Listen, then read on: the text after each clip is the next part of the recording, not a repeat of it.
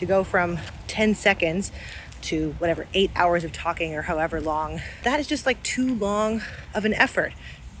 Good morning, everyone. So I'm on a walk right now, and I was just reminded when I was in rehab for chronic pain, an exercise that they made us do was every morning we would walk the length of the gym for 10 minutes, and we would count how many laps of the gym that we could do in that time.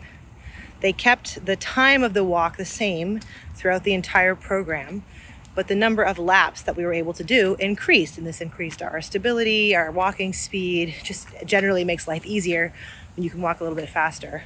This is a practice technique that I think is really valuable for any practice, but especially for trans voice practice. If you don't know, hi, my name is Renee Yoxon, and I'm a gender affirming voice teacher. But I have a lot of students who come to me and say, like, I can do it in a little moment. I can make my target voice a voice that gives me gender euphoria in one moment, but I can't do it for like the entire day.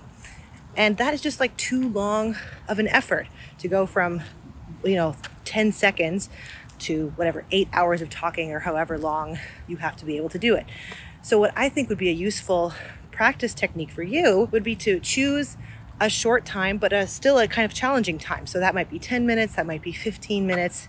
And what you're gonna do is try to maintain your target voice for that chunk of time.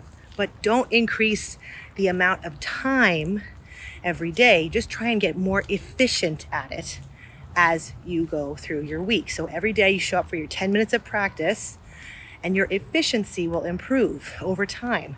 And that will give you the confidence to eventually increase the amount of time that you're practicing, but you don't need to go there too early. So try it for like 2 or 3 weeks, a month before moving on to longer practice times.